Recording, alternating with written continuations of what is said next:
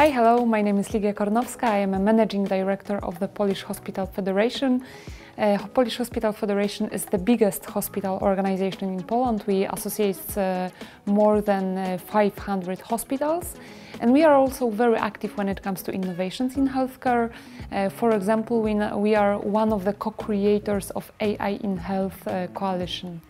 Blockchain is extraordinary because it provides us with transparent technology for saving all of the information and operations. And for example, when it comes to world, we can see usage of blockchain technology in, for example, providing cold chain delivery of, for example, medical drugs or medical devices.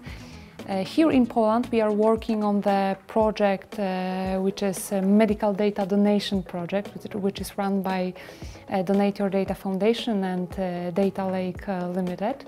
This is a project that provides tools for patients to give their consent for using their medical data in research and development. So based on this information, on this consent, we can use medical data for example, technologies in drug research or for AI algorithm trainings.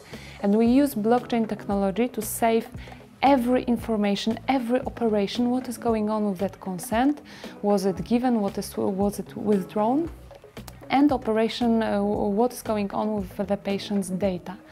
Because of that, we actually give a power of control for patients to control how their data are processed. There is one thing to consider when it comes to blockchain technology, because this is the technology that if we put something in blockchain, it is actually impossible to delete it, right? And we have regulations like GDPR in Europe, so we have to be careful what are we putting in a blockchain technology.